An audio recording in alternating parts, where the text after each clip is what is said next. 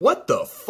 A Norwegian actress named Tonje Gjevjon, faces up to 3 years in prison for saying that males cannot be lesbians. That's right, a Norway woman is facing up to 3 years imprisonment on hate speech charges after she wrote a post on Facebook saying that a prominent transgender person who identifies as a lesbian cannot actually be a lesbian because this person is a biological male. Now look, I don't really care what you think of this speech, where you fall on this debate. This is insane. No country should be locking people up for mean words, let alone perspectives about gender that were mainstream until like 5 seconds ago. Thankfully, this kind of crazy thing can't happen here in the US because we have the First Amendment. But there's a big push to undermine free speech and the Constitution in this country. Don't fall for it, or we could end up here one day.